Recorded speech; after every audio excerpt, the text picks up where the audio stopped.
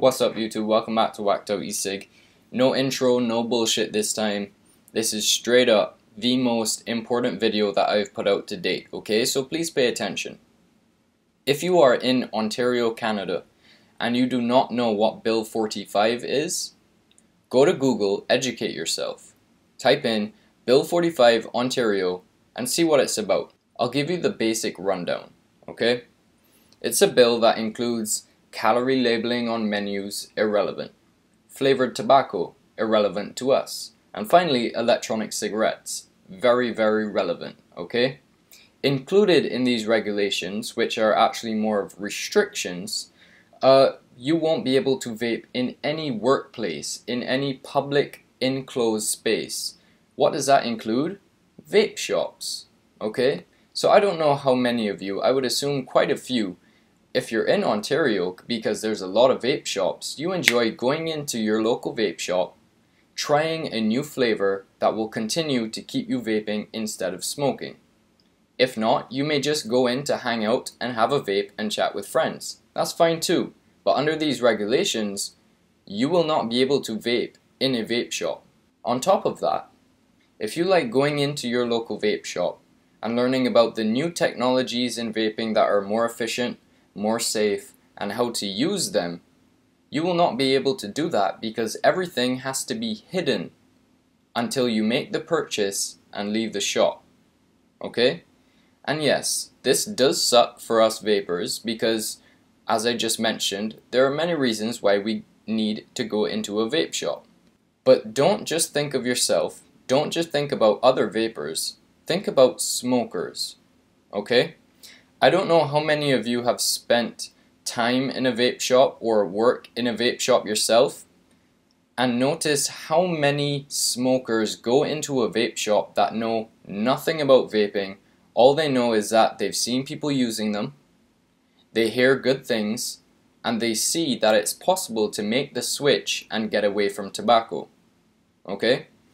Under these regulations, if a smoker goes into a vape shop, the only way they can learn about vaping is through conversation, okay? And there's only so much you can learn from talking to someone. It's not until, and I work in a vape shop now, so I know this firsthand, until you put a device in someone's hand, let them get a feel for it, let them try different flavors and see the potential, are they going to decide to make the switch? Okay? Under these regulations, they will have to come in and say, I want an electronic cigarette. And all we can do is put it in a bag and give it to them, and they leave. They won't be able to try the difference between a mouth-to-lung device or a lung-hitting device. They won't understand Ohm's law. They won't understand why a low-resistance coil might be more powerful than a high-resistance coil. They might not understand that maybe they don't like the tobacco flavors that are in cigarettes. Maybe they want to try a fruit flavor to get away from tobacco altogether. And there's so much more that goes into a smoker making the switch into vaping. But just having a conversation with someone and without even being able to show them something, it's almost impossible. So, the government thinks they can get away with this because they don't know how big the vaping scene in Ontario, in Canada, is. They think we're just a little speck on their radar. They don't realize that it's huge. There are tens of thousands of vapors in Canada and probably in Ontario too. There is a lot, right? How we are combating this is December 5th, Queen's Park, Toronto, we're rallying, okay? This is not a protest. We're not going there blowing massive clouds, screaming chants, getting angry at people. This is peaceful. All we want to do is show them that we exist and that all of our lives have changed for the better because there are no restrictions on how much we can learn and try and experience vaping in a vape shop, in public, and spread the word. Okay? That's all we're going to do. So if you are in Ontario December 5th, please come down to Queen's Park, play your part, and just show people, show the government that you exist and vaping has changed your life. And if they put in these restrictions, millions of people's lives will potentially end prematurely because of this one bill, right? That's to put it pretty simply. It's at 1:15 is when it's starting, so if you work on a Saturday, I understand, but it's at 1:15.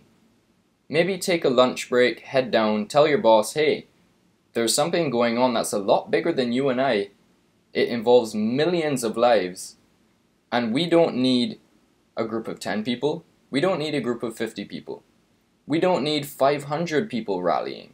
We need thousands. We need the government to know that it's not just a niche group. This is the masses that care about other people's lives, not just ourselves. And they need to understand that.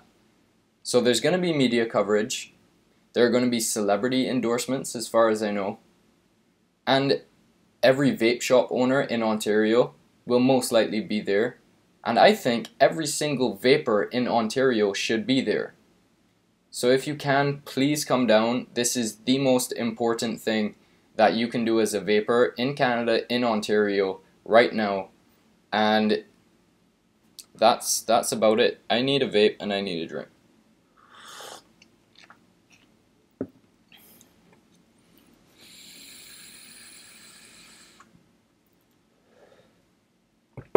One final note.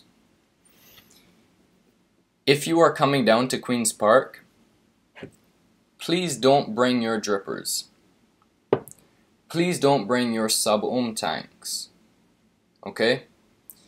If you can, if you have, bring a clearmizer. Bring something very simple. Something that's not going to attract too much attention in the eyes of the government. That makes us seem like obnoxious smokers times 10, if that makes sense. Okay? What I'm bringing a cigarette. Something that looks like a cigarette. Okay, but it's not. It's an electronic cigarette. It's larger, it's silver, it has a light on the end. That's what I'm bringing. If that's a bad idea, I don't know if that's a bad idea, because I know a lot of people don't like the whole idea of cigarettes and promoting that whole thing, but that's my plan as of now. I would really love to bring this brand new dripper that I brought, but I'm not going to. It's an hour or two. I can hold off, and I think you can too. So please, be responsible, be respectful, and please help everyone in Canada. Everyone that smokes, anyway. And actually, not just everyone that smokes, because the less smokers we have, the less secondhand smoke that's going around. Right? So it's not just smokers, it's everyone. Everyone is affected by this. Please play your part. That was very tough to say. That's all I have to say. Thank you so much for watching. I'll see you again December 5th.